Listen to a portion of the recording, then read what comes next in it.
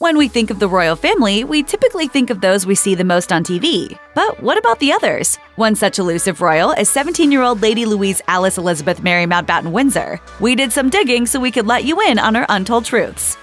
Queen Elizabeth has 8 grandchildren, ranging from their 40s all the way down to their teens. Some of the Queen's most high-profile grandchildren include Prince William and Prince Harry, but it's Louise who has a special place in the Queen's heart. As noted by The Sun, Louise is reportedly Elizabeth's favorite grandchild, given their common interests, their summers spent together, and Louise's kind nature. A royal insider told the publication, "The Queen loves the fact that Louise and younger brother James, Viscount Severn, relish their time at Balmoral, and she has become particularly close to Louise." Louise reportedly stepped up to the babysitting plate, like all good older cousins do, when Princess Charlotte visited the Queen. Louise apparently has a talent for drawing, and she extended her time and patience to encourage the little princess to draw while she visited her great-grandmother. The gesture clearly made a big impact on the monarch, who looks very favorably on her granddaughter.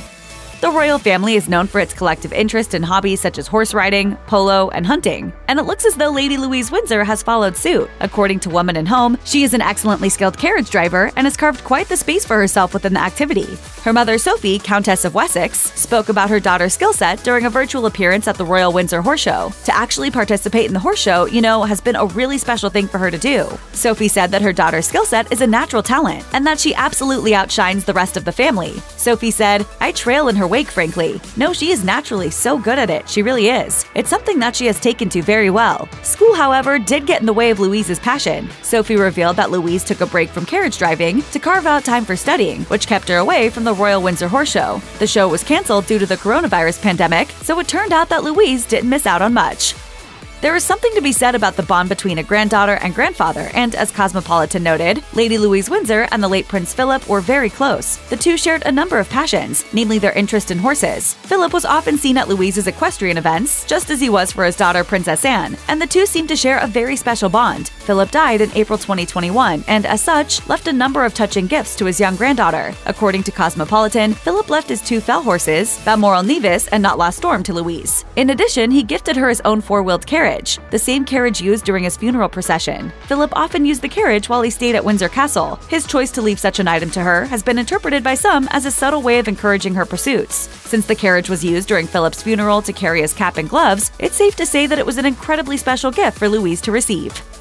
Royal births are a big deal, there's no doubt about it. It seemed like the entire world was on edge when Kate Middleton was expecting her first child, Prince George, with Prince William. But things weren't so planned and expected when Lady Louise Windsor was born to Sophie, Countess of Wessex and Prince Edward. As noted by the BBC, Louise was born a month early and weighed just under 5 pounds. As it turned out, Sophie was experiencing intense cramps at home and called an ambulance to take her to the hospital. Louise was born via emergency C-section and was immediately taken to Frimley Park Hospital's neonatal unit.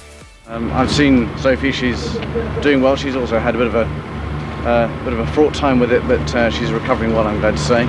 Because the baby was born so early and under such unexpected circumstances, Edward wasn't even there. As reported by the BBC, he was on an official trip to Mauritius and quickly made plans to travel home. It was quite the unexpected delivery, and both Sophie and Louise, who were described as stable at the time, stayed in the hospital as a precaution. Talk about an entrance! If you're confused when it comes to royal titles, you're not alone. There seem to be a lot of rules and protocols to follow regarding royal titles, but a lot of it comes down to personal preference. There's been some debate over Lady Louise Windsor's royal title and if she'll ever be referred to as Her Royal Highness. As noted by Express, Louise's parents opted out of using HRH titles as they wanted their children to have as normal lives as possible, with Sophie once noting that both children are, quote, very likely to have to work for a living. However, Express reported that the decision to adopt the HRH title will soon be left up to Louise herself. By the time she turns 18, she can opt to use the HRH title if she so chooses. Nonetheless, even her mother thinks that it'll be a stretch for her daughter to use it. Sophie said, "I think it's highly unlikely. Since Louise turns 18 in November 2021, time will tell." As aforementioned, Lady Louise Windsor was born a month premature. As such, she developed a condition called strabismus, which impacted her ability to see. As noted by Express, if the condition is not treated, it can result in what is referred to as lazy eye, where the brain starts to ignore signals from the eyes. Louise's diagnosis inspired her mother, Sophie, Countess of Wessex, to get involved, and she has since advocated for children who are visually impaired. As a child, Louise reportedly had a very impactful squint, though her vision has improved with time. Sophie said, "Her squint was quite profound when she was tiny, and it takes time to correct it. You've got to make sure one eye doesn't become more dominant than the other, but she's fine now. Her eyesight is perfect." It remains unclear whether Louise's condition fixed itself with time or if she had an operation to correct it. Nevertheless, it has inspired her mother to advocate for those who have the same condition and similar vision difficulties.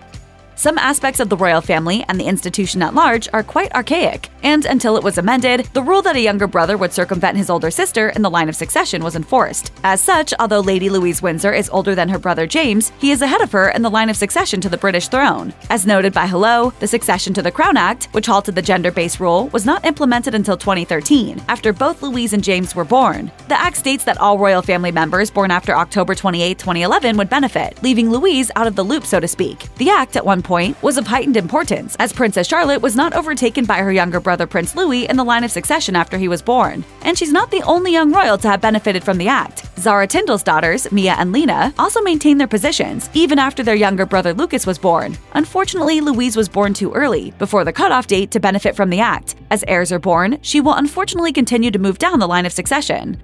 The world often sees Prince William and Kate Middleton's kids, who are all direct heirs to the British throne, but the children of Prince Edward and Sophie, Countess of Wessex, Lady Louise Windsor, and James, Viscount Severn, are rarely seen in the spotlight. As Express noted, this could be directly linked to Edward and Sophie's wish for privacy. Even though Louise is almost 18 years old, she is only ever really seen during official royal events. Edward has spoken about his desire to keep his kids out of the headlines. As his importance in the royal family increases, the chances of Louise and James being available for scrutiny also increases. After analyzing the dynamic between Sophie and her parents, body language expert Judy James said, "This desire to protect his children's privacy might sound natural, but given Sophie and his current elevation through the ranks of the firm and their much higher profile as a result, it could be a personal challenge for Edward to ensure that any desire for privacy is respected." Still, that privacy is certainly currently being extended to Louise, who is often only ever seen with one of her parents. Time will tell if the media and paparazzi end up finding a way to circumvent Edward's efforts to shield her from the public eye as she gets older.